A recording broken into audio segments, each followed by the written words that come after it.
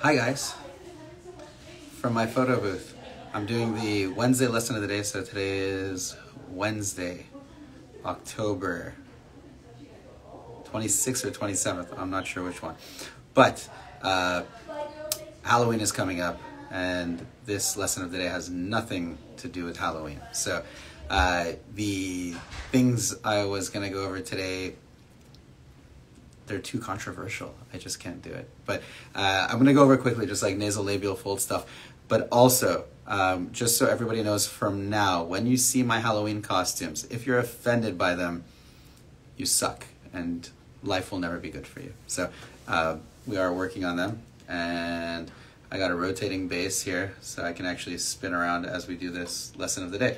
So, lesson of the day today is about nasolabial folds, and people always wonder how to treat them, and a patient reminded me that I had said something in the past. See, the base is rotating. So this thing doesn't stop. Oh shit, wrong direction.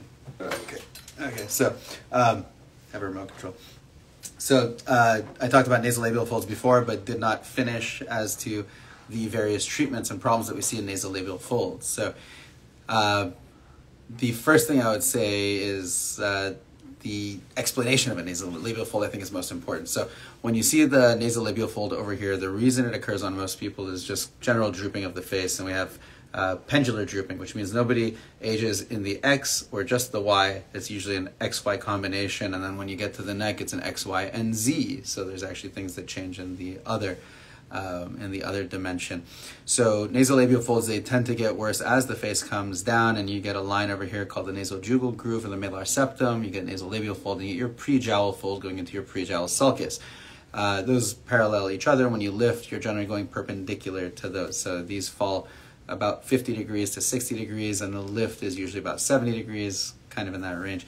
So that is how it forms on most people. However, other people also lose volume over time, and that tends to worsen the shadow. And the shadows on the face form not just from shadowing that goes from top down, but it's because of the way it reflects around folds. So you actually get deeper nasolabial folds if you're hollow above, because it reflects above and it looks darker below. So it's a combination of shadow and reflection. A little bit different. All of this gets better when you lay down and you're on your back. That's why people like doing missionary position, because their partner looks fantastic laying on their back. So this is not a fact, by the way. Easiest way to improve these things is lifting, volumizing, or tightening. These are the logical ways. Lifting means you do a facelift and you physically actually bring it up to here. And I tell all my patients, and I'm talking fast because Vinicius Neves, who's my friend from Brazil, is waiting for me at Century City. So he just got here from Brazil. So you lift up, and I tell him it's never going to go to this. It'll kind of come back down to this. They say, why, doctor? I kind of want it to be here. And the reason is, if you ever go to this, well, first of all, you'll look like a freak. But the other reason is your face won't be able to move in the opposite direction. Your face has to move in both directions.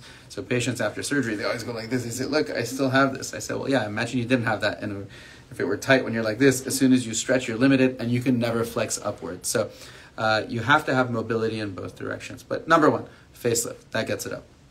Number two, volumization. If you want to improve the nasolabial fold, the only place on the face where you can actually get a visible lift from a small amount of filler is the under eye. So yes, you can lift the face from expanding the head to extraordinary amounts and making people look weird, but realistically, if you put very, very small amounts over here, it will cause a lift against the nasolabial fold for most people. Some people actually have flattening of this entire area and collapse. I call this the superficial malar fat pad, but also the nasal sidewall, you have a fat pad there. And if somebody has hollowing here, which if you smile, you'll see they have an indent here that occurs, you can actually fill that as well. But it's a high rate of vascular occlusion, so you have to be careful and do it with a cannula. Never do it with a needle there. So filling under here, filling possibly there, even above the nasolabial fold sounds crazy, but it might make the nasolabial fold better. Then you fill into the nasolabial fold itself. So this is a filler technique. You really want to start high above, get it lifted against, and then go down here if you have to, and then you can skip to small amounts here. Generally, you can rejuvenate the whole face on most people with 1 cc on the anterior midface, sometimes 2 cc's for the anterior midface. This is not including cheeks and jaw and all that kind of stuff. So 1 milliliter is generally enough. Skin tightening is the other good option. Skin tightening, there's a whole slew of them, and I'll tell you what to avoid. So there are devices like AccuTite and FaceTite and Thermi RF, which are wand-based devices. And the intent there is to put the wand in and shrink the nasolabial fold down by melting the fat out. Not a good idea, because it's a terrible idea. That's why it's not a good idea. The reason is, unless you're overgrafted, you'd be deflating the face and causing indentations there, and visibly actually get no improvement, because laterally you have a volume deficit above, collapse. The worst thing you can do is cause more of a volume deficit right there. Not a good move. People who do that generally don't fully understand the aging of the face. That's kind of why they do it. They don't understand why the nasolabial fold exists. And this is why we're giving this lesson of the day, because there's all this other crazy stuff done. So I'm telling you the safe stuff first. Radiofrequency treatments with Morpheus, Profound, those make the biggest difference in the nasolabial fold. Profound, you do it once. Morpheus, probably like 4 or 5 times. They both work great. Profound is a new one coming out called Matrix. That's going to be fantastic, but also not as good as regular Profound for nasolabial folds. Thread lifts don't cause any predictable volume or collagen improvement in your face, no matter what people say. The reality is it doesn't, but they can get a little bit of squeeze. It doesn't lift anything, it just causes compression or swelling in the face. So you can get improvement with that for maybe like 6 months. I'm sure there are longer lasting results that exist, but it's not a consistent, like 100% of people get that. So assume if you do a thread lift, you get a small improvement, not long lasting. The radiofrequency type stuff is most likely going to be more consistent. Not that a thread lift can't get an improvement. I just don't like placing threads in mobile areas of the face where you're smiling, because it limits your smile if you put enough to make an improvement. Also not my preference, but whatever. If you want to do it, you do it. So what are bad things? Bad things are trying to get rid of the nasolabial fold like it's herpes or a disease or something bad. Nasolabial fold is not bad. It's natural. It just gets exaggerated over time, so you have to un-exaggerate it. And you can't do that by facing it like a monkey or getting rid of it or excising it. So number one terrible thing to do is an excision. You shall not, it's like a 11th commandment, thou shalt not excise the nasolabial fold. That's a cancer treatment, and on cancer patients it never looks fantastic, although it does fix cancer defects. So it's good for cancer defects. Never cut out the nasolabial fold. Never try to shrink away the nasolabial fold. Now, that's fat reduction I'm talking about. If you shrink with skin tightening, totally fine, because you keep the volume underneath. That's the important part. The other thing, don't fill it with permanent things. So you don't want to put in there a Gore-Tex implant. Gore-Tex implant is fairly common, so is Alloderm, so are like Medport things. People put implants in there. Don't do that. It's a constantly changing dynamic area. It needs to move. You don't want something solid in there. You're going to age. Things are going to change.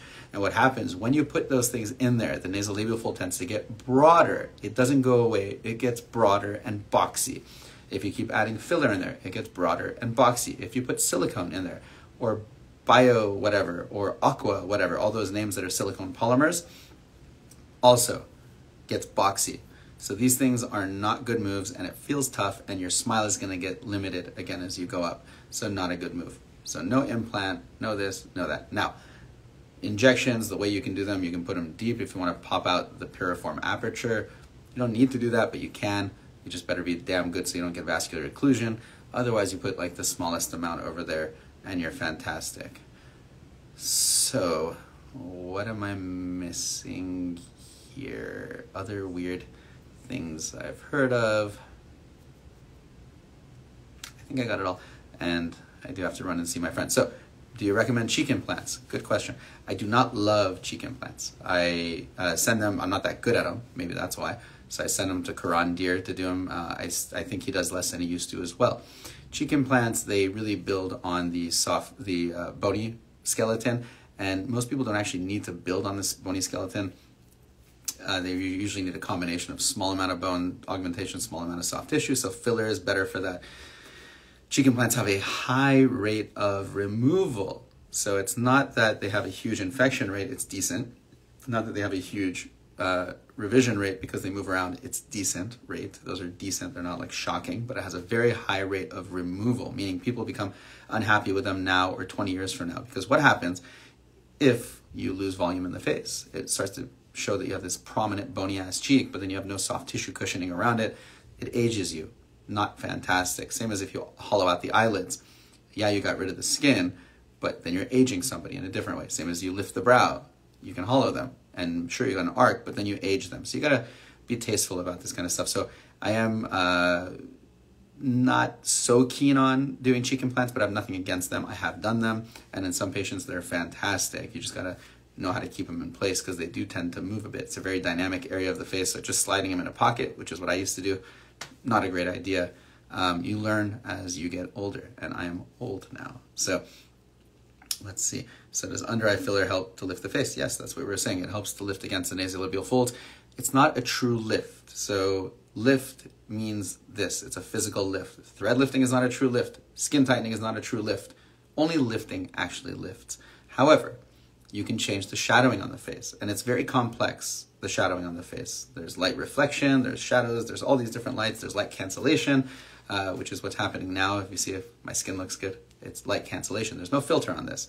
It's that I'm in my photo studio, and I have these lights around me, so it's canceling the shadows on my face. So I'm not throwing shadows anywhere really, except for my tired under eyes, and you can tell what the lighting is by looking in my eyes. So if you look in the eyes, you can see, what do you see? That's a ring. It's a ring light. If you look really closely, you'll also see two boxes on the side. So there's box lights right there. So you can't really physically lift with these kind of things, but it does change the shadow so it looks lifted. There was a research study done, which I forgot who did it. It was like 2 years ago. It showed that the only place on the face that actually shows a kind of lift is the under eye. So yes, if you expand the face out and hit the wall, you can cause a lift because you stretched out the face, but that's not a tasteful way to do it. So realize all the things are possible, not fantastic. So as far as buccal fat removal goes, different area. That's a pre-jowl fold that it affects. So buccal fat is a gliding, smooth fat pad that is a type of fat that exists in your globe, which is these fat bags that you have here and these ones up there. And parts of your submentum have this smooth gliding fat, but it's typically just those two areas. It's a very valuable fat pad that we call stem cell rich, not because it has stem cells, but because it can grow over time, which is different than a lot of the face fat that atrophies over time. So buccal fat pad sits right in front of your masseter. If you feel that muscle and clench, it sits right in front of that. And it supports this area here, which is your nasolabial fold coming down to your jowls, basically, and your pre-jowl fold. So it supports this whole melolabial fold. If you get rid of the buccal fat pad prematurely in somebody, this melolabial fold, which is sitting here, will fall down and collapse, and you'll get premature and exaggerated darkening or shadowing in the pre-jowl sulcus and the pre-jowl fold mainly in the depressor area. So how do you fix that? You can't. You can make it better by adding volume here, but it's very hard to add volume in this mid-cheek. However, recently we have a filler called Profilio, and it is more of a hydrating filler, and you can actually fill that area with that without causing problems. Otherwise, Sculptra, it would make it dense, the area, but it would build bulk there again, and then help that area over there. So buccal fat removal is a great thing to do if you need it. However, it is largely overdone. So most people don't need it who get it done, and then they end up aging a little bit faster, specifically because of that, and because of hollowing here, which makes your cheek look a little more accented earlier. So that's it. So cosmetic injector Brad. So would you recommend straight needling into the dermis layer of the NLF? So nasolabial fold. When I show this, Andrew, thank you for the question. No, not gay, but I appreciate it. So over here in the nasolabial fold, the way to fill it is either you do the deep portion or you do the superficial. So the two easy, safe planes to inject. There's multiple planes, so you can do injection on the nasal base that pops it out. I don't usually do that unless somebody has a big asymmetry in the nasal base like that, then I would do it. That's pretty uncommon. The rest of it is a subdermal injection to treat the fold versus a dermal, intradermal injection to treat the crease. So the nasolabial fold, as we're treating a fold, can be improved by doing a subdermal injection. I like subdermal injections because it's a high yield change, meaning you inject a small amount, big change. The deeper you go, the less effective change you get on the surface, so you need higher volumes. So I like doing smaller volume. I'm a big fan of small volume injection because you won't affect the function of the face as much. The more water you carry in the face, to some extent, it's going to start affecting the muscle movement on the face because the muscles are soaked and they get constricted and they can't move. So I like doing small amounts. So the fold, I do a subdermal injection here. Needle, cannula, doesn't matter. All you have to know is stay on the subdermis, which is your SMAS. Here there's a SMAS scroll, which is a decussation fiber, so it actually pops out pretty easily. And once you get up to the corner, never put your needle under the sill. If your needle ever goes under the sill in the subdermis, you're hitting something called the inferior alar artery, which is an artery that goes across the bottom of the nose. That artery is not that important. You could fill it up with filler, which I've seen at least 12 times, which is a lot, in lip lifts. And I'll ask the patient, did it ever cause a problem? They said no. I said, well, there's filler in your artery like a sausage, it looks like. So it does have a good arterial flow around the area anyways. Not a big deal. The other is the creases. So you actually form creases in some people. I'm Persian, so I don't really form too much. But lighter skin usually does. Some darker skin does too. But you get creases in the skin. Those are like a wrinkle line. And that you can do an intradermal injection. And the way you do intradermal injections, so subdermal you can do antegrade, retrograde. Doesn't matter which way. The dermal injections, you have to put your needle in and do retrograde as you come out. And you don't try to go for the gold on those because you will cause a crystalline appearance and you'll see the filler or you'll feel a bump. So you can't do too much. You just get it a little bit, get it to integrate, get a 50% improvement, call it a day. To get 100% improvement on a lot of people, you have to actually get a dermal epidermal injection, and that is going to show. It's going to be a little crystalline appearance, which they call a Tyndall effect incorrectly. Tyndalling is a scattering that happens like when you're looking at at the sunset and you see light scattering of the color changing because you see one color come through.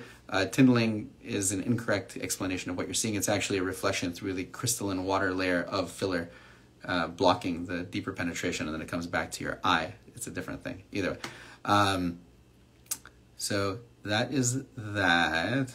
And then let's see, any questions? What do you think about the scarless lift? I don't know about those. Surgery for malar festoons. Yes, festoons, complicated. You can do direct excision. You can do radio frequency. Best way to stimulate collagen? Well, there's a million ways, but best way in your for skin tightening is going to be profound radio frequency. Second best is Morpheus.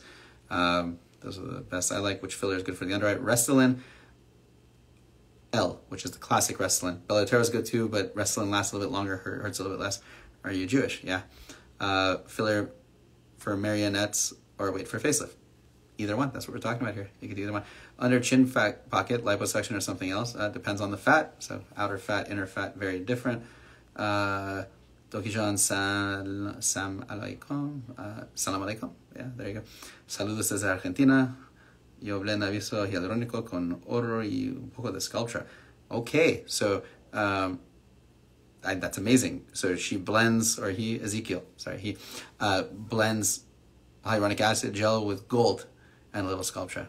That's a nice mix. I would like gold in my face. Blah, blah, blah. Okay, lots of questions. Do you do eyebrow lift? Will your forehead be smaller? Depends on the different ones. Okay. Are you still in a relationship? No. Dr. John, I love you. Thank you. What is the answer to downward corners of the mouth? That's a whole nother thing. How to deal with jowls and smash? Kind of what we're talking about here. And fantastic. Okay, so I think I will go meet Vinicius Neves, who is, he's now a race car driver, and he is at Century City Shopping Mall waiting for me, so I will go pick him up. And I hope everybody has a fantastic night, and I will post this in case anybody thinks what I said was credible.